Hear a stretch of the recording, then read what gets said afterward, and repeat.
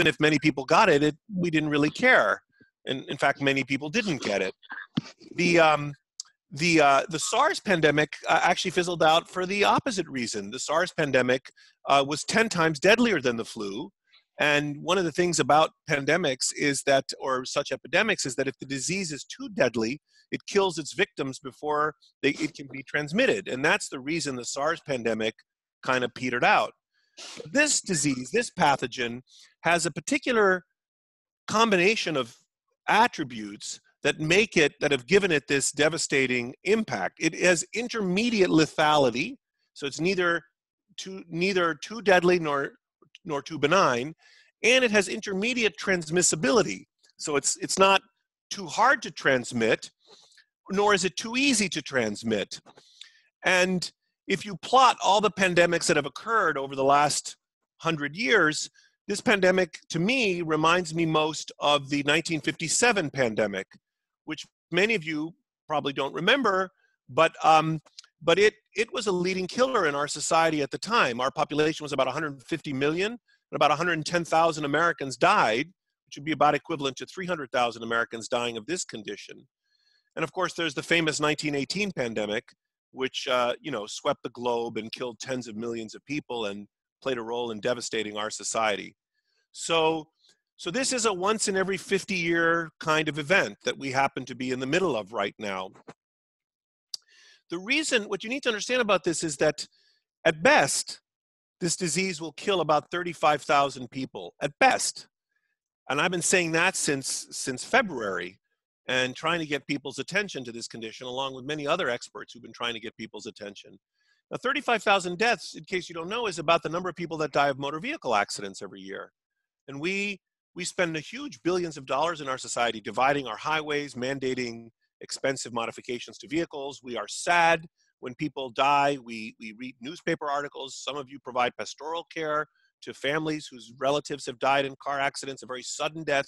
It's a big impact in our society. What we've basically done right now, if I could wave a magic wand and make motor vehicle accidents stop, we would all be ecstatic. It would be a miracle. Well, now we've basically done the obverse of that. We've added that number of deaths to our society at a minimum. That's the best thing we can expect. And it goes on up from there, unfortunately.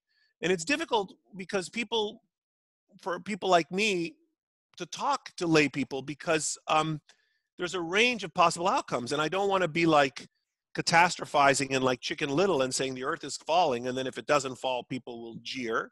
And conversely, I don't want to be like an ostrich and put my head in the sand and then nothing happens. And then people say, why didn't you warn us?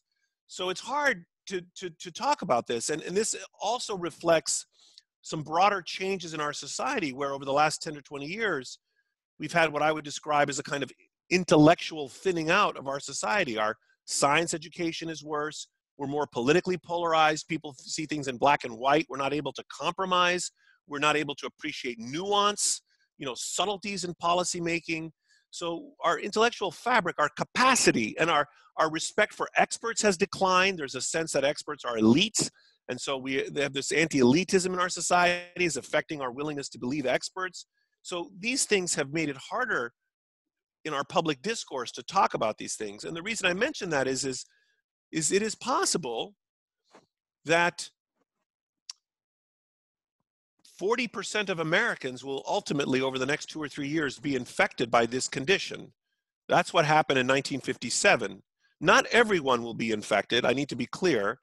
But, let's say as many as half could be infected. Let's say 40% over the next 2 to 3 years. And if the infection fatality ratio, the fraction of people who get infected die, is on the low end of what doctors predict, the very lowest I've seen is 0.3%, which would make this condition 3 times as deadly as the flu. It's probably 5 to 10 times as deadly, but let's say it's only 3 times as deadly. 3 out of 1,000 people who get infected die, let's say, on average. It's worse for the elderly, it's better for the young. Well, if 40% of Americans get infected, that's 120, a little bit more million Americans. And if 0.3% of them die, that's 360,000 Americans dying. That's a big killer. I mean, that's like a top, that's like up there almost with cancer and heart disease. So this is a serious thing our nation is confronting right now. And in a bit, we can talk about some of the other difficulties in deciding what to do. Like, do we tank our economy and go into a depression, which also will kill people? Poverty kills people. People lose hope and they kill themselves from suicide. You know, there's lots of ways in which economic stagnation also is deadly. So, so that's some aspects of it. A further aspect is that what's happening right now is that we know from genetic studies that there's no natural immunity to this epidemic, to this pathogen. We've never seen it before so far. Maybe there are some people who have some mutations who, for whatever reason, are relatively immune. We don't know this yet. We will eventually know this. Scientists will know this. But because we're immunologically naive, this pathogen is sweeping through the population like a wave. So we are about to be hit by a wave. And this is what all this discussion about flattening the curve is about. Because if 100,000 Americans are going to die in the next year from this condition, it makes all the difference in the world if they all die next month, or versus if they all die 10,000 at a time over 10 months.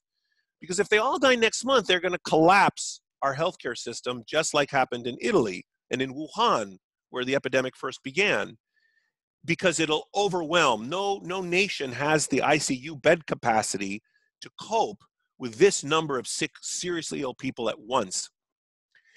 And also, why do healthcare workers die so much of this condition? Part of the reason the healthcare workers are at special risk is that they are, when they get an inoculum, when they get a dose of the pathogen, you and I might get a small dose. We touch something or we kiss someone and we get a little dose. But when you're intimately working on patients and you're intubating them or doing something, you get a lot of virus at once and it overwhelms your body. And that's why so many healthcare workers in China and in Italy have been afflicted and died even of this condition, even though they're relatively young. And then, of course, when they die, we lose them just when we need them to fight the epidemic. So that's why we're trying to flatten the curve. We don't have any drugs or vaccines, nor will we for a while, that will be effective in addressing this. So we only have tools that involve social distancing, where we're trying to slow down. It's like we're building breakwaters. A tsunami is coming, and we want to convert it into a slow-moving tide. So the same water comes ashore, but now it comes slowly instead of all at once. And that's why we're doing the social distancing. That's why your churches are being canceled, which is the right thing to do. That's why we are being encouraged to stay at home. And that's why in that essay I wrote in the Washington Post, I try to point out that you would think that the brave and altruistic thing to do is to go out and about, to show you're not afraid of the virus, to engage in the kind of pastoral work that you do. And I'll come back to the pastoral work, because you will all be called upon to take risks and be brave. And it's not going to be easy, just like doctors and nurses.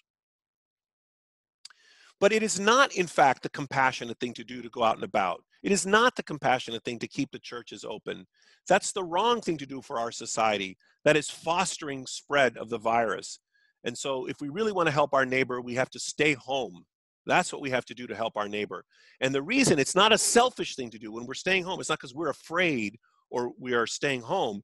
When we stay home, we interrupt the path through us that the virus could take to reach other bodies. So you talk to Bob, the virus comes to you, and then you give it to Tom, Dick, and Harry. And we don't want that. We want you to stay home so you interrupt that spread of the virus through us, to blunt, to flatten the curve so fewer cases appear so that our healthcare system can work.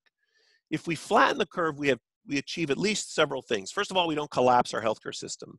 Second, we allow the healthcare system to work so we save more lives. So we don't run out of ventilators. So the doctors aren't exhausted and the nurses, so that we can actually do a better job of caring for the people who are sick, which means fewer deaths. And third, we push some of the curve into the future, far into the future, when either we might have a vaccine or we'll know better how to care for those people. So we'll also reduce and prevent those deaths. And that's why we're talking about flattening the curve and all of the various measures that have been done. People have banned public gatherings, and school closures has been done multiple times for over a century. It's been studied. It's effective. It works to do what we're doing. The problem is we are tanking our economy, and people are losing their jobs, and this is going to create a lot of burdens for everybody, including churches. And we can talk about that. So that's just an introduction to the epidemiology of the condition. It's possible for people, I'll make a couple of footnotes, it's possible for people to be asymptomatic and transmit the disease. When you get the disease, only about half of the people even have symptoms. Most people get it, they don't even know they have it, or they have mild symptoms, and then they're immune, which is great. Of the remainder, they have varying levels of seriousness. About 5% will need ICU care, and that's a problem because if hundreds of thousands of people get the condition and 5% need ICU care, we don't have that many ICU beds in our nation, or ICU nurses, which is an even scarcer, actually, commodity. But the people who get it, typically after you get it, it takes 2 to 14 days before you get symptoms. And then, but it looks like for some non-trivial fraction of people, for 2 to 3 days before they're symptomatic, they become infectious. That means you can spread the disease even when you don't have symptoms yourself for some number of people. And that's a problem.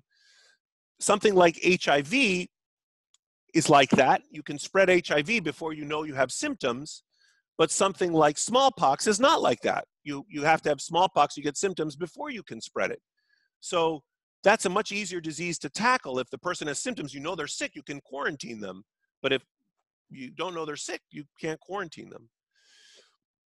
There's been a collapse in our society in testing. This was a big mistake, and I'm upset with the leadership in our nation that has for months been downplaying the severity of this threat and reassuring the public when we should have been preparing the public for the difficult road ahead. And we did not do what Korea or Taiwan did. We did not have adequate testing. The disease had landed, we're pretty sure, on the west and east coast of this country by the middle of January. And so it was already spreading. But the testing that people have been talking about is testing for the RNA of the virus. That's testing and detecting the presence of the virus in your body. We kind of dropped the ball on that, although we could try to catch up and do some more testing. We should be doing more testing, but really what we need is a different kind of test called serological testing. So the current test that everyone's talking about is when you put a swab in someone's throat, take a specimen and look for the virus. But what we really want to know now is a different kind of test where we take some of your blood and see whether you have antibodies to the virus and are immune. Because in fact, there are probably many people who are staying at home right now who had the virus, who never had any symptoms and are now immune, or who had a bad cold or a mild cold a month ago, and actually that was COVID, and they're immune, and there's no way to know it. The test for the virus is gone from their body. So we need to test for the antibodies in their bodies to see. And those people are really valuable because they can go out and about and they can work and they can be healthcare workers. Some of you pastors and priests will be immune, and it will make all the difference in the world to your job if you know you're immune to go into a family's home and take care of them versus you don't know if you're immune. In which case, it's not just a question of bravery. If you're willing to run the risk of getting sick by going into their home, you could actually more easily spread the disease to other people. Incidentally, you can do that anyway, even if you are immune, because you could touch them and take the germ, but that's a wrinkle. So that's an introduction a little bit to the biology and epidemiology and history of pandemic disease. I probably skipped a few things you wanted to hear about. I'm trying to rack my brains if there's anything I wanted to tell you about. Let me tell you then, let me address your questions. And so the governor may well shut down the churches anyway, but if you're inclined to keep any churches or services open, you've got to practice physical distancing. So people need to sit 6 feet apart every other pew or something like that. We can talk about soup kitchens. I'm very worried about the homeless. We can talk about shops, where you sell goods. We can talk about hospice programs. I was a hospice doctor for 15 years. I took care of people who were dying, and I know some of you provide that kind of stuff. We can talk about your pastoral roles and that if you want, but let me just work through the questions here. It says, do people have to stay in their own yard? And can you give any thoughts and words to use with people who think that children should be in school or that worship should go on no matter what? No, children should not be in school and worship should not go on. That's irresponsible. It is not compassionate. It is harmful to our society. You are providing you're surrendering your body to be a vehicle for the transmission of infection to your neighbors when you do that. You can be in your yard all you want. You can make calculated risks about having your kids play with other people's kids. You know, in my own family, unfortunately, we've decided I have 3 grown children who are in their 20s, and then I have one 10-year-old son that we adopted, who I adore. And so, you know, he's in a play date range, and unfortunately, we've decided that he cannot have play dates. Part of the reason is that even though he's unlikely, very unlikely to get sick, thank God that children don't suffer from this condition, but he could transmit it to us. And he could, you know, and Eric and I are in our late 50s, and we don't particularly want to get it. You could, if your neighbor's a healthcare worker and you want to share childcare because that person's a nurse or a doctor, you could arrange, like, it's a slightly increased risk, but it's not an unreasonable thing to do to have a small group of kids, like 2 families that are playing together, and you're basically one infection unit. And you understand that if it enters that unit, everyone will get infected, but at least that's a much smaller group than moving in large groups. I'm interested in best recommendations to take back for ongoing safety and care of our community. I think you need to reinforce the hand washing message. I think you need to prepare Americans for a long battle. We don't know yet. We'll know more in 2 weeks, but I am very worried. I'm very worried that people don't realize that this reminds me of stories that my grandfather used to tell me about the German occupation, the Nazi occupation of Athens. This is a kind of event, or like the Vietnam War, or, you know, this is, or a little like 9/11. I mean, this is an unusual event. I mean, people don't have a lot of experience with this. We could see, it's possible, and I'm not saying this to be alarmist, we could see military MASH style field hospitals set up in front of our hospitals on the driveway, where people come seeking medical care, and the ICUs are already filling up in New York and San Francisco, and they will fill up across the nation. No part is going to be spared, where people are turned away because they don't know ventilators or no beds to die. This happened in Italy. This happened in Wuhan. There's no reason to think it won't happen here, and there hasn't been any such reason for months. The fact that we have not mobilized for the last 2 months is shocking and offends my conscience. So any expert in the CDC or the NIH could have told anybody that this is what was going to happen. There was no escaping this. This is a pandemic disease. It goes everywhere. Closing the borders doesn't stop it. And I can tell you if you want the data on border closings and if they work. So people need to take this very seriously, and it's a public duty to socially distance, physically distance. And I want to change the jargon from social distancing to physical distancing. Even though we're physically distant, we have to bond together as a community to fight this. How long will we know that we can resume our weekly worship gatherings? What the end game, the end game for this is that the pathogen is going to become endemic to human beings. It's going to be like the flu, another pathogen that is in our species and that circulates. And so eventually, anyone that's going to get the disease is going to get it. Eventually, maybe 40% approximately of the planet will get this condition. Many will die.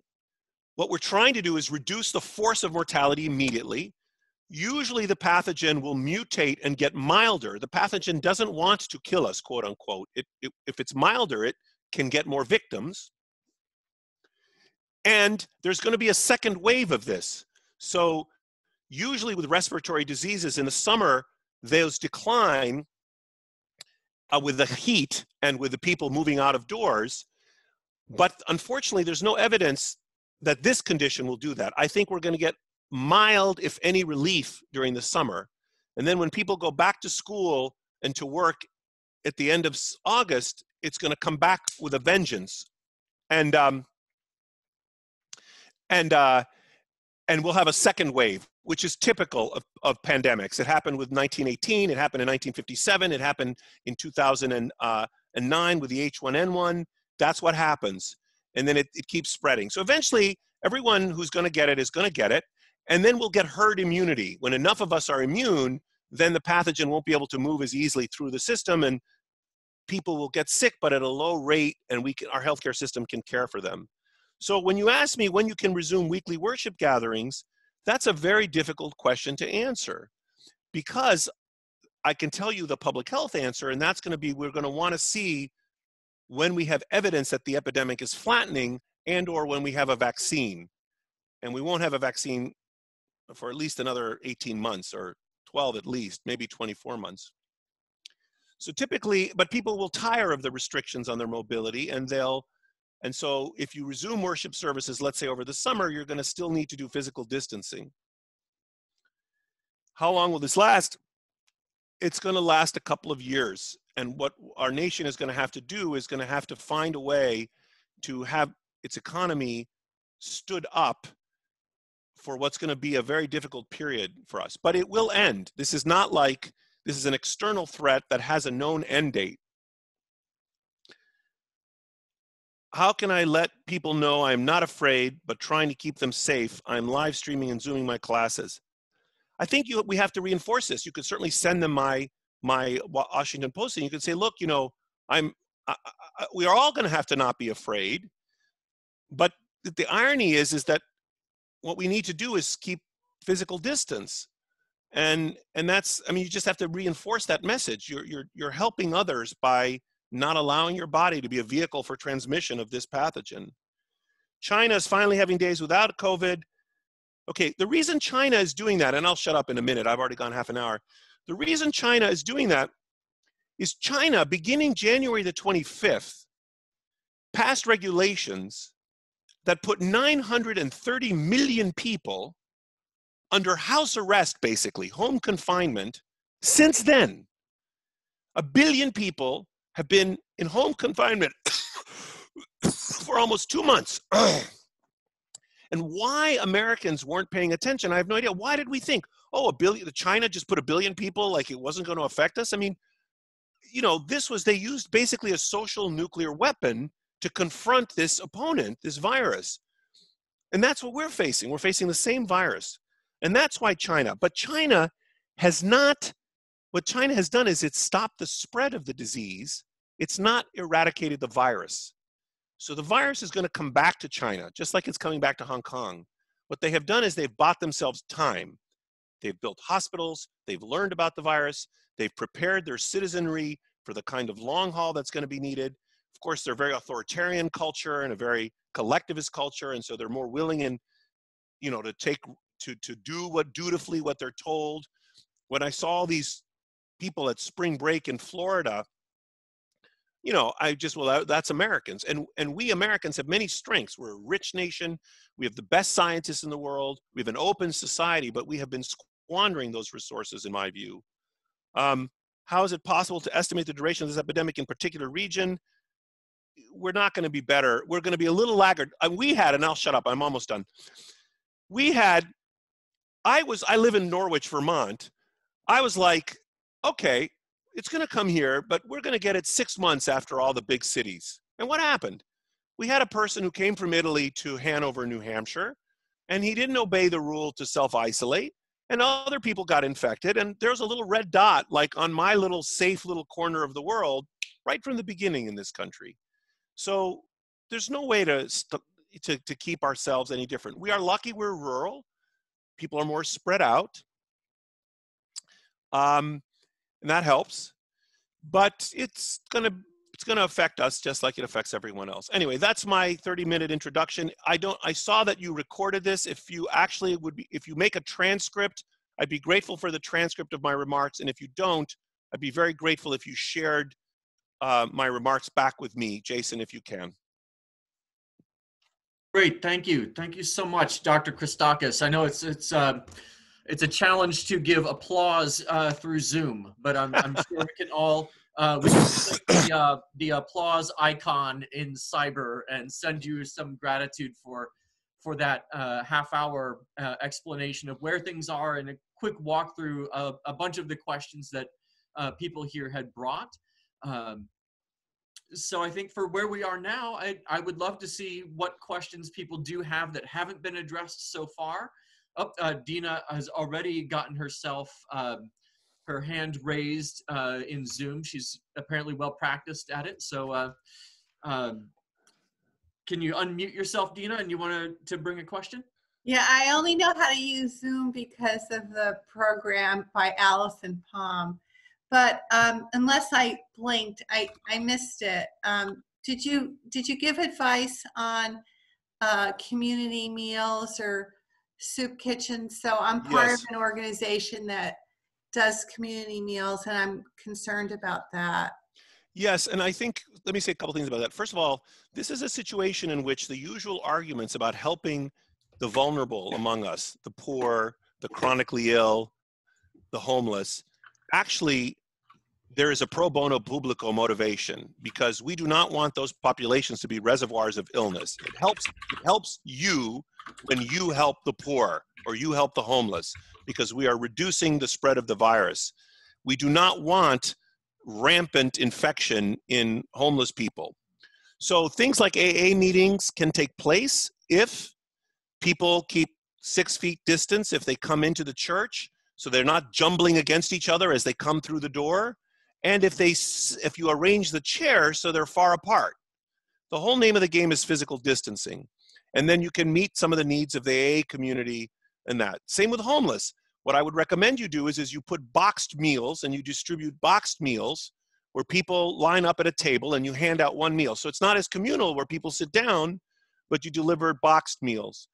If you insist and you feel it's necessary for them to sit, you have to do what the Chinese do, which is maybe put up little cardboard dividers between people like a voting booth, or keep them one person per table, little tiny tables.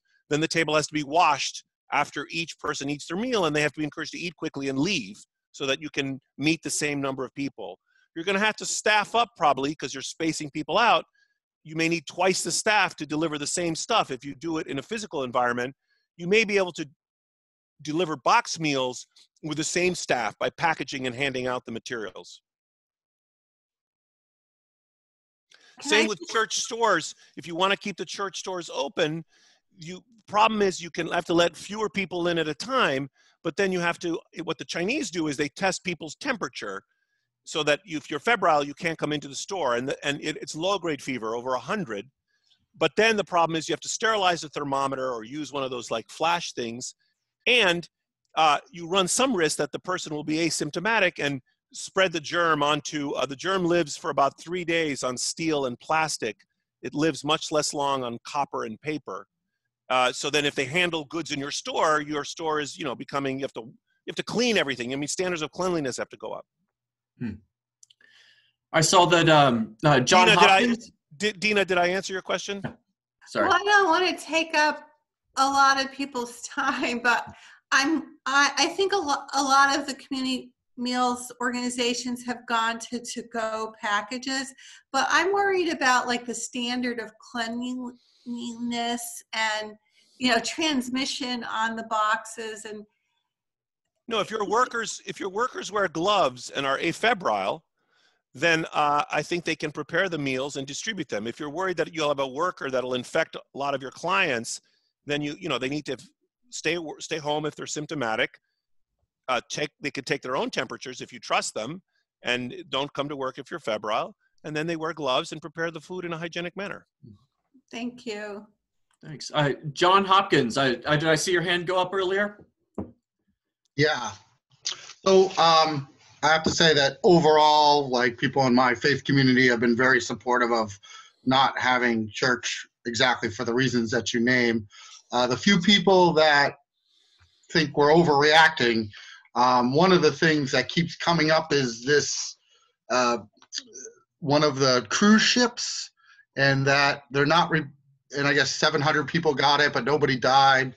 So I'm just wondering if you've read and somebody sent me an article by an epidemiologist about how we're overreacting, and they use that as a specific example. I'm wondering if you know anything about that, if you could just talk about that. Yeah, I've seen both of the articles that are circulating by very smart people that say we're overreacting. And one is by a man by the name of John Ioannidis at Stanford.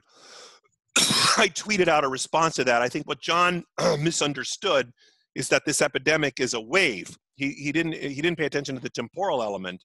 That is to say that all of these people are going to die at once. And I think people are going to start, when people start dying because they can't get medical care in about 2 weeks or 4 weeks at the most, this whole conversation we're having will seem silly. And all of the people you're talking to will say, oh my God, I can't believe it. You know, Susie went to the hospital and they told her there was nothing for her and that she had to go home to die. I mean, this happened in Italy. This happened in Wuhan. What the hell makes us think we're different? We're Americans? I mean, this is the kind of, you know, so I would tell your parishioners, I told Ioannidis in my response is like, well, what happened in Italy? You know, what was that an overreaction? I mean, what makes you think? The other one that's circulating is a New York Times piece from a couple of weeks ago or a week ago. And there the argument is more subtle. It has to do with the health costs of the recession that we're inducing, the economic collapse. And this is a hard decision for anybody, including policymakers. And you could get in front of the American public and you could say, more people will die if we collapse our economy than will die from this disease. Therefore, I'm preparing you for the fact that we're going to have awful scenes, like photographs of soldiers with their intestines blown out on the battlefield, not sanitized, oh, we're sending our soldiers abroad to fight and you don't even know what's happening. You're going to see awful scenes and you need to have the stomach for that. If that's your argument, it's not a crazy argument. It's not devoid of reason, but it's a fantasy if you think that we can keep our economy up and cope with the number of cases we're likely to have. We might get lucky. We might, but you have to ask yourself, why is New York different than Italy? Italy's a rich democracy, and it has, you know, a fifth of the population than we do, and it's been brought low by this condition. There's nothing different about us.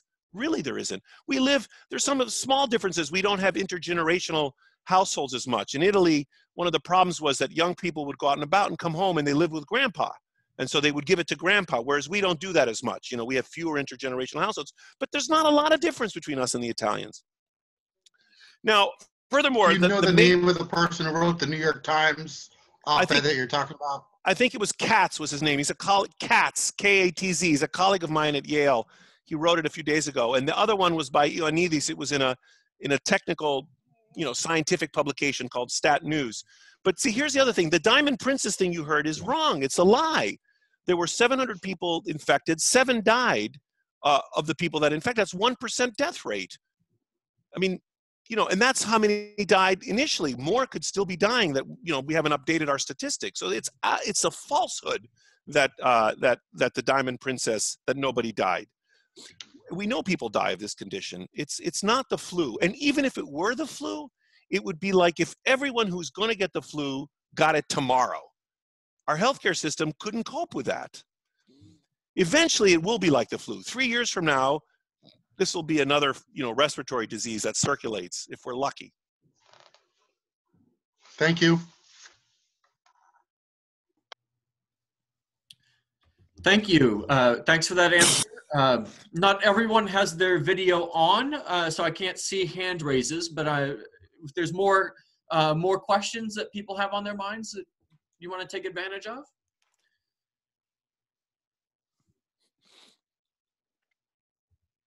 TJ, are you unmuting? There we go. Hi. Hi. What is the possibility of this virus mutating again in fairly short order, or is it going to be a while? So there's been an international consortium of scientists that have been sequencing the RNA in this virus and uploading their sequences around the world.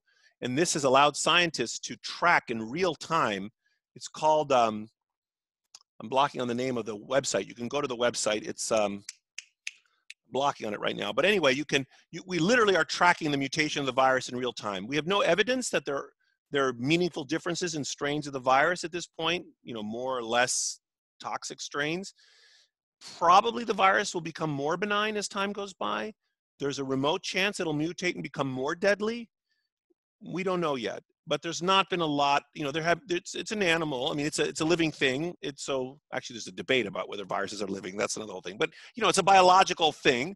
And so it mutates and, you know, it's doing its thing, but so far it hasn't mutated to get much milder, or much more severe. Did I answer your question? Yes, yes, I think so. Thank you. Hello, my name is Pat Himking. I have two questions, both related to the lack of testing. The first is, how does that impact our actual knowledge about what's happening with the spread of disease? And the second is whether insurance companies are or will deny coverage for treatment if the diagnosis has not been verified by testing. I don't know the answer to the second question. I'm worried. I think the government should and likely will pass legislation that makes testing widely available and even free, as it should be, because it's in the public health. It's in our interest. It's in my interest for you all to be tested, right? If you're immune on the second kind of test, on the first kind of test is an RNA test, are you sick? And if you have a test and then you can be isolated, either because you're willing to be isolated or because you're forced to be isolated, that's great. That protects me and everyone else. And the second kind of test, the serologic test that tests if you're immune, I want that to be free too, because if you're immune, you can go back to work. You can deliver food to me. You can work in factories. You can restore our economy. That's terrific. Plus, I can have confidence that if you deliver stuff to me, et cetera, you're okay. So I think that testing is likely to be low cost or free. I don't know. I'm not an expert on insurance regulations and laws related to that. I suspect that'll all be worked out. There's going to be a huge commercial market for these tests. Some are already, the serologic tests are already available. There's going to be a big debate about how accurate they are. All of that's going to happen, but that'll happen pretty fast. But I think it should be, and I've been saying this on Twitter and in all my meetings with various important people, you know, in our country, that this should be a national priority to roll out the serologic test and that they should be free. You know, there have been lots and lots of people that have been going to Dartmouth-Hitchcock who should be tested, including 2 members of my household who had upper respiratory infections and I thought should be tested, but they didn't fit the protocol, and I don't think there were enough tests. It's an absurd, honestly, it's inexcusable that we, as a nation, we just watched what was happening in China and took false reassurance that we didn't need to worry. I don't know why. And then didn't prepare. You know, we don't, our nation, the richest nation that has ever existed, we don't have, the reason we can't test right now is we don't have the swabs. They're like a big Q-tip that you put in someone's throat to get the specimen. That's like what's holding us back from doing tests. I mean, it's ridiculous. Honestly, I'm sorry. I'm very I haven't slept in 2 months, honestly. And I've been seeing this thing coming, you know, and I've been trying to get attention, and it's just, you know, we're here now. Anyway, I'm sorry. Go on. Did I answer your question, Pat? Yeah, thank you. Thank you very much. I see Paul's hand up. Paul? Good afternoon, doctor. Do we have any information on the transmissibility postmortem? Postpartum, you mean from mother to child? No, postmortem. Postmortem, like with dead bodies? Yeah. I haven't seen any. I would say certainly by 3 days, I can't imagine the virus would be transmissible. So if it's like, I don't know much about the undertaking business or funeral business, and I don't know much about funerals, and I don't know how rapidly they take place in different denominations. So I'm not an expert on all that. But, you know, I would suspect that immediately upon death, the body can still transmit this, but certainly within a day or 2 or 3, it probably cannot. I haven't seen any material on this. Do you have a more specific question I might be able to answer more definitively? Perhaps not within your wheelhouse, but just thinking about some of what we're seeing in Italy with the impact on funeral services and the distancing that's necessary there for them right now. And so trying to think a little ahead for that. My understanding of the reason they had mass graves in Iran, for example, where the Islamic tradition involves bathing the body, you know, very immediately and in a very intimate way,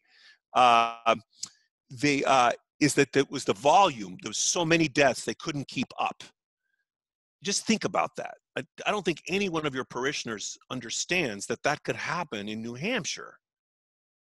I mean, there'd be so many people dying that we cannot keep up. It's, you know, and I'm not saying that's going to happen. I want you to understand. I'm not saying, don't leave this call and say, oh my God, Professor Christakis thinks we're all going to die. I don't want to be alarmist. I don't want to be dramatic. But I'm just saying that is a possibility with what we're talking about right now. It is possible. It's not, it happened in Italy. It happened in Iran. It happened in Wuhan. it could happen here. There's no obvious reason it couldn't. So my understanding of those things and in the films was they just keep up. Now, I don't know enough about the Catholic tradition to know what's done with the body and how quickly it needs to be coped with. But I think if you wait a while, I don't see any reason you couldn't physically deal with the body. And I, if it was really important, I could spend some time and try to find out what's known from the Chinese data.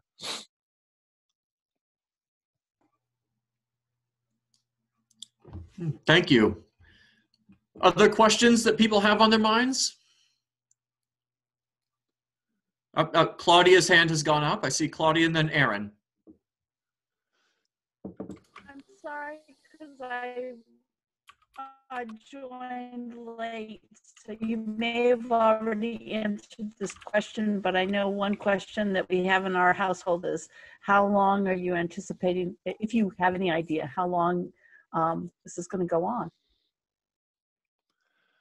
Well, I did answer that, but let me quickly summarize what I said. This is in the nature of serious pandemics. This is going to be with us for a couple of years till things sort of settle down. The end game is that it'll become an endemic disease like the flu, the regular flu, although this is a different pathogen. And how long we have to engage in physical distancing will depend on a lot of difficult decisions about what economic price we're willing to pay, the willingness of Americans to tolerate death, and those types of complicated decisions. So it's not the kind of thing that's going to end. I mean, we could suddenly stop physical distancing and say, okay, 500,000 people are going to die in the next 3 months, and all the media will have horror stories of young people and people turned away from hospitals and everything else, but nobody has prepared the Americans for that. And but we could do that. That would be a strategy to take that risk and do that. But what I suspect would happen in that situation is we would still tank our economy because massive death is bad for the economy, and we would have panic. And then it would be too late to do physical distancing because we get none of the bad. We just it's a lose-lose all around. Whereas now we at least get a little time to figure out how we're going to deal with it. We as a country, we have about 2.8 beds per, I can't remember if it's per 1,000 or per 10,000 people. We have about a third as many hospital beds, or fourth as Japan. We have about half as many as Australia, as I remember. We have about the same number as the Brits. We have 5 times as many as India, and many more orders than that in Africa. Another whole thing that no one's talking about is how it's going to affect the Southern Hemisphere. And there's going to be a lot of death from this, unfortunately, in other parts of the world. Thank you. I see Aaron was next with a question, and then Dina. Thank you, Doctor, for being here. Thank you, Jason, for putting this on. My question is for the practical nature. For our worshiping community in my church, we've found another way to kind of meet and gather. For the groups that we host, addiction groups and 12-step groups, we've shut our facility down for a week. You mentioned, the possibility of creating that physical space for each one within those groups. What's the balance point for extending an invitation for those groups or encouraging people to keep at home? Well, I mean, a simple question. I think 12-step programs are incredibly important, and you got to weigh the risks that people are going to relapse and die from that versus get COVID. And a reasonable compromise strategy, in my view, is if they're younger than 60. So if you're a 70-year-old alcoholic or drug user, I think you should be staying home, period. But if you're younger than 60, and if you can have the church basement cleaned out, nicely cleaned before they come in, and you set up the chairs like with little markers on the floor so that they're, 6 feet apart, and you don't let them all jumble against each other as they come through the door, then I think you can have your meeting, and then you clean the surfaces afterwards. Then you can do it. I think that's okay. because you have to weigh the benefits and the costs. There's some risk you'll get some transmission, but on the other hand, not doing it also is bad. But you can't have an AA meeting the usual way where people are shoulder to shoulder and milling around outside sharing cigarettes. I mean, no, you can't do that. Your church will become a hot spot. You'll be in the news in a month where outbreaks centered at your church. Why? It's traced to your AA meeting. Because people didn't obey the rules. This is the other thing. This is a bit of a cultural thing. Like, when Taiwan tells its citizens, okay, everyone stay home right now, they'll do it, but we don't. If we did, we could get more freedom, ironically, in this particular moment. If everyone could be trusted to keep the physical distancing, then we could actually have more people out and about. But it's partly because we can't have confidence in that. I mean, I read the governor of California banned public gatherings, and thousands of Americans went to the beach. I saw a photograph yesterday. And those young people might not there's little evidence. I mean, some young people die, but it's a low prevalence of young people, but there are more young people. So we're going to see a lot of stories of young people dying, but it's just because they're so numerous and they're out and about, but it's still much more fatal. So our best estimates are that 0.2% of people younger than 30 die if they get it. About 1 to 2% of people our age die if they get it. So, in late 50s, let's say, and if you're older than 80, it's about 20% fatal. And that's if you have, that's if you have good medical care.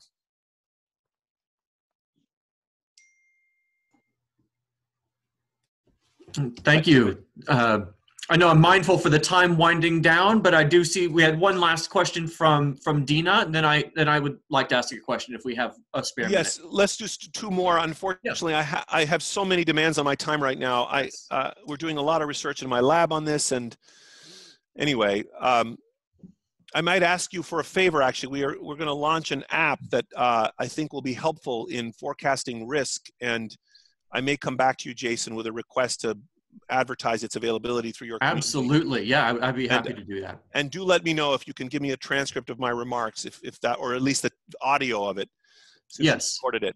I'm sorry, two more questions and then let me go. So my question was, you had mentioned, doctor, that some people become immune, but yes. I had read that there were recurrences of COVID-19 yes. in China. Could you explain that? Yes, it's probably very unlikely that there are recurrences. It's conceivable, but probably the recurrences to date, and I don't know yet, it's still not known, are false negative tests. In other words, you have the disease, you're positive, then we take a test and it says you're negative. And then we take another test a week later and says, you're positive again.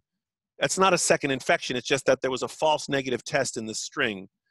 So that's what people think. I suspect the reinfection is uncommon. I'm not prepared to say it never happens, but I don't think that's going to be we have many other more serious problems. Great, thank you. One question that has been on my mind has really come up just in the past few days, Doctor, is that clergy are becoming aware that they're going to be asked to do something they do a lot, which is to visit people in the hospital. Yes. That may be related to Corona, or that may not be, just a regular hospital visit to do prayer, pastoral yes. counseling, end-of-life consultation. Yes. And people are not sure what to make of that. They know those requests are coming, but yes. want to be prepared with something yes. constructive. What's your advice? Yes, you're going to have to be brave. I mean, that's part of the pastoral role. That's different than holding church services and infecting your congregants. And you're going to have to take some risk. Ideally, you would have personal protective equipment, that you would walk into a hospital and you'd be given a mask. Now, they might not have masks for us now, and you wash your hands before you go in, and you sit at the bedside. If you don't touch too many things and you wash your hands as you leave the room, then, I think that's a tolerable risk given what it is. I was a hospice doctor. I mean, I've seen ministers come to the bedside countless times. I remember one occasion I was so distressed by what was happening, and the priest was, I'm not even Catholic, the priest was administering last rites. I said, Father, could you bless me too? You know, I mean, you know, it is so stressful, I understand. But I think you need to make sure you're not a vehicle for transmission to others. So you need to practice good hygiene, and you need to tolerate some risk, unfortunately. And this is why I'm so upset about the lack of personal protective equipment.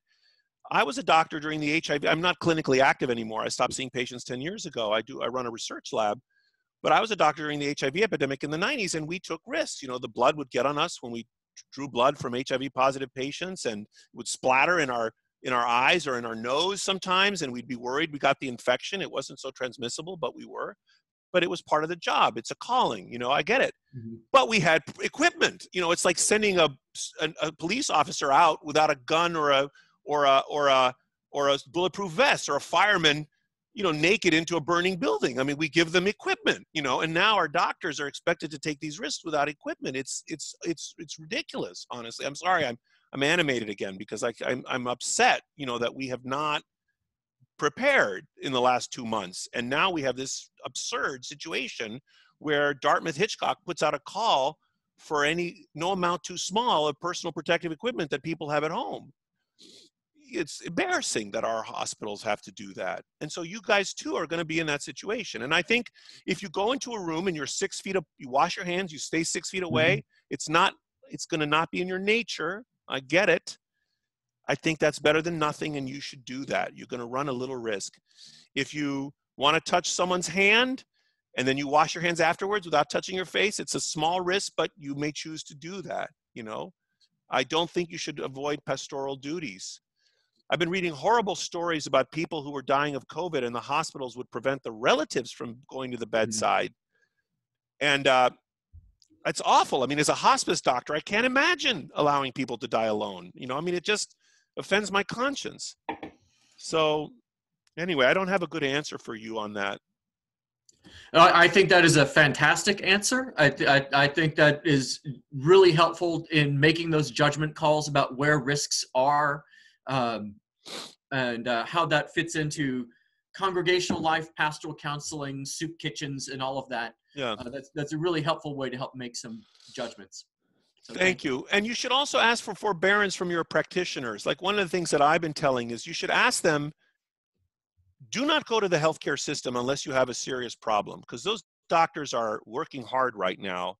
And also, you don't want to be in an emergency room with a minor condition, because you could get COVID yourself. So you get the double whammy. It's good for you. It's good for the doctors, which is good for the society.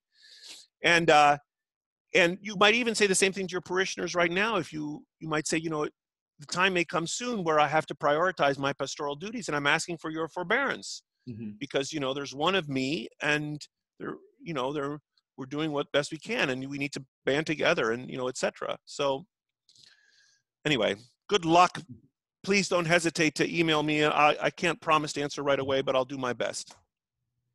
Thank you so much. I'm mindful it's 5 o'clock, so we're grateful for your time. This is absolutely marvelous. Thank you for this hour. You're welcome. Thank you. Good luck with your own important work. Yeah.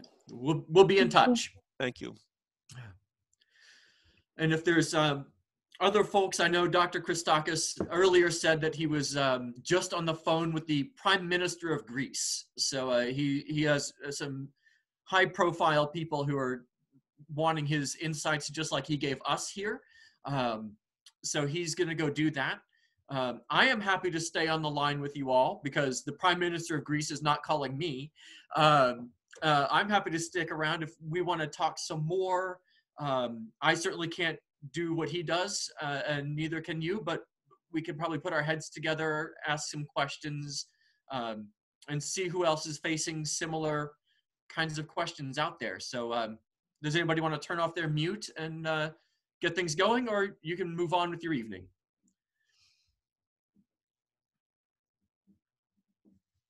I will add, I did put into the chat, not just the article that he wrote for the Washington Post, but you can look up Dr. Christakis on Twitter. I put his Twitter address there.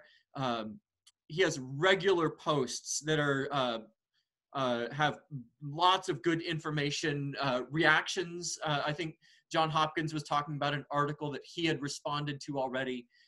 So if you're seeing things happening in the news and don't know what to make of it, you can continue to get his updates by going to Twitter.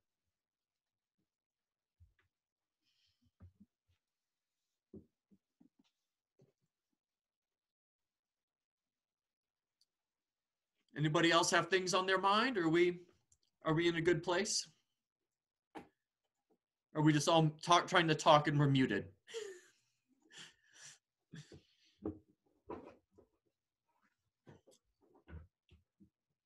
We're all being polite and deferring to one another. Isn't that good of us? Right. Well, while people unmute themselves to keep talking or drop out, I'm so grateful to the faith communities, all of our churches and synagogues. And I know the Islamic Society tonight has a similar type of call with somebody else coming up. The faith communities have been just amazingly on the front of things. You may know faith people can sometimes be slow to make progress. And I'm very proud of how we mobilized. In some cases, our congregations have made significant changes to the way we worship in a short amount of time. And I'm impressed with what people are doing. It's inspirational. I'm glad we're on the front lines of these responses. So it's been fantastic to see. Well, I'll just jump in. My name is Honor Woodrow, and I'm a member of the Religious Society of Friends, Quakers. And I heard about this call from our yearly meeting secretary, Noah Merrill. And I'm just really grateful to have had the opportunity to listen in on this. Most of our congregations across New England have started meeting by Zoom, and that's been really exciting to hear. And I think there's maybe a handful that we're still trying to meet in person outside, but this call is really going to help me to be able to encourage them to not do that. So just really grateful for the connection and for seeing all of you and this information. Thank you. Great. Thanks, Honor. I did get to meet with Noah via Zoom last week. I'm in touch with the denominational leaders in the council to do a little check-in around everything that's happening right now.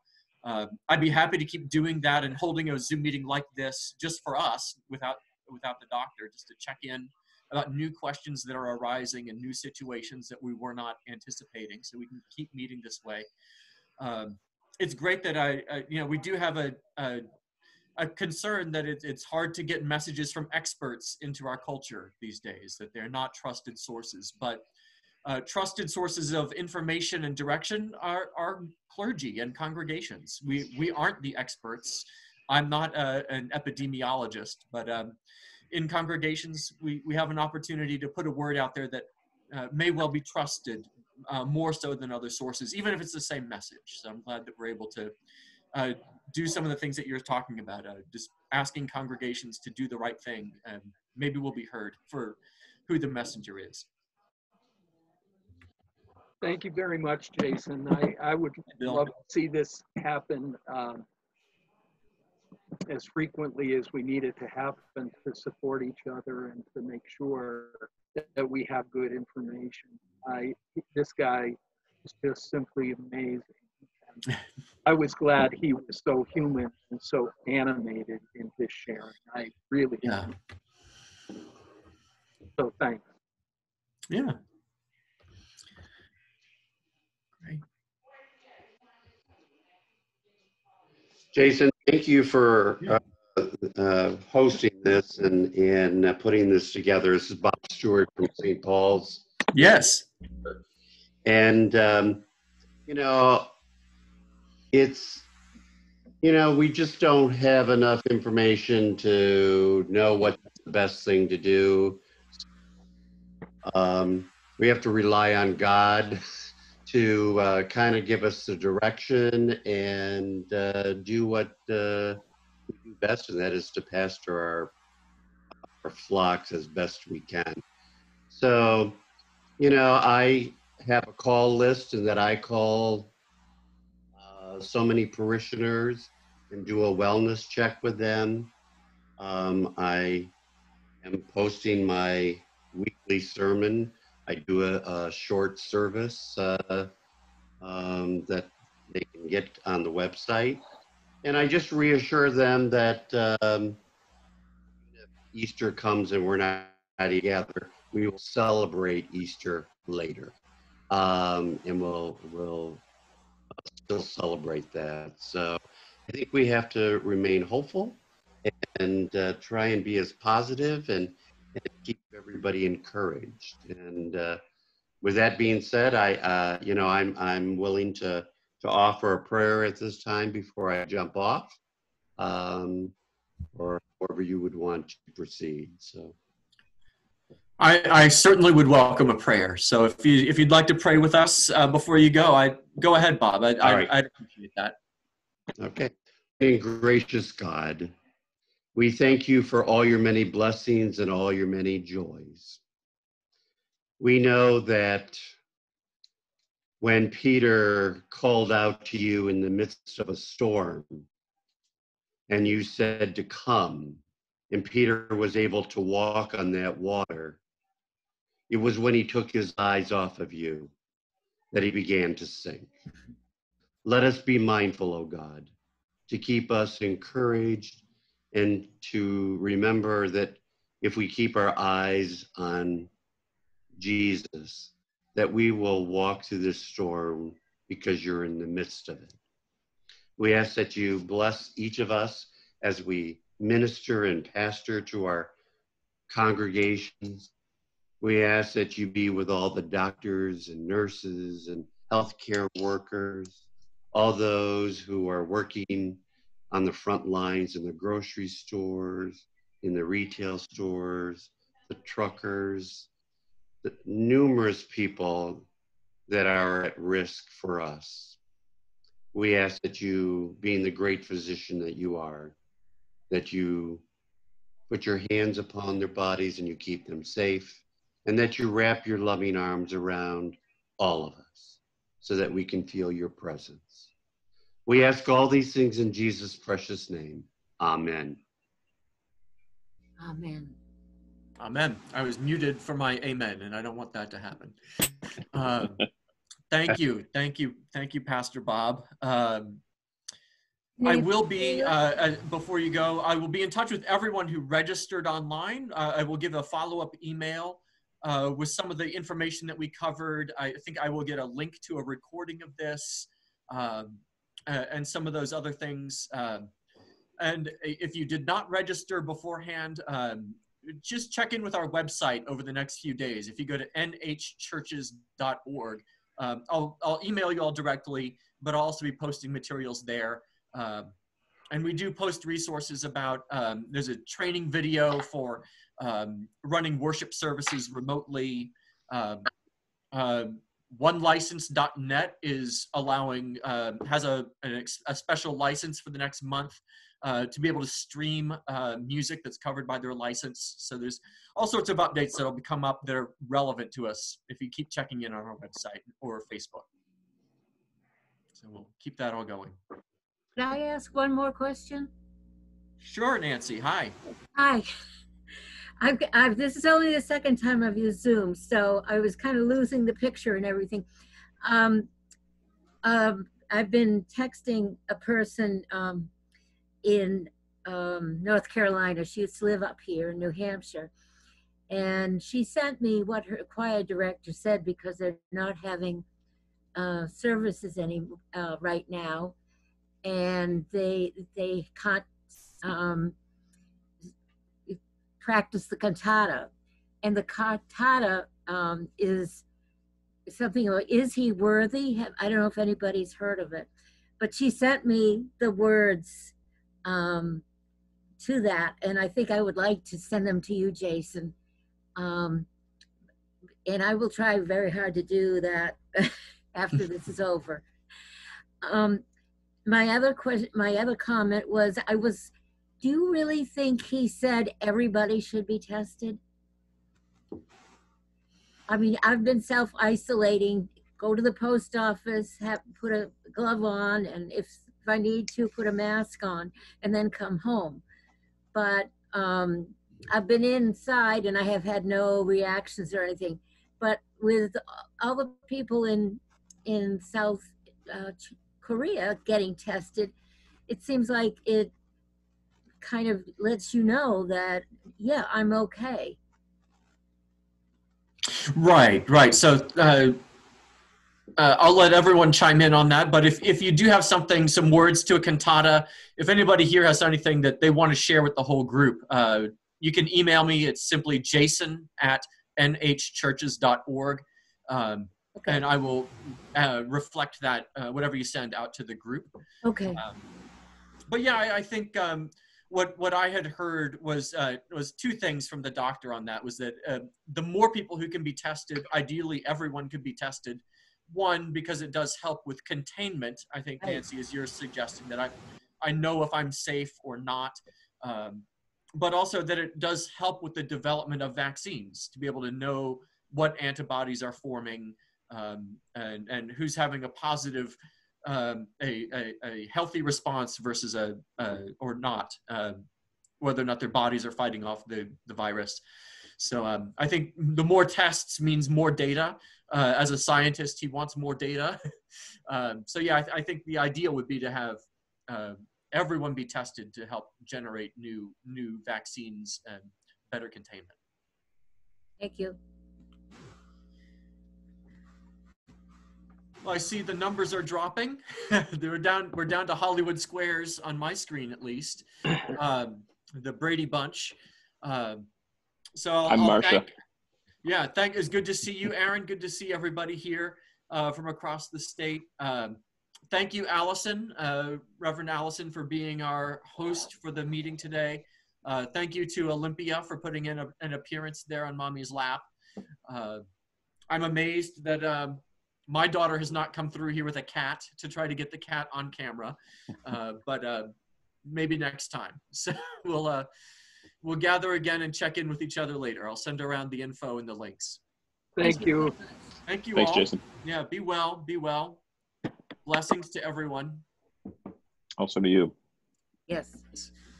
You and your family. Also to you. Thank you. Sure thing, Claudia. Good to see you. Thank you. Good. Thank you, Jason. This was fabulous. Oh, Take good well, care. he's a Bye-bye. great doctor, so I was glad to have him here. All right. Thank you,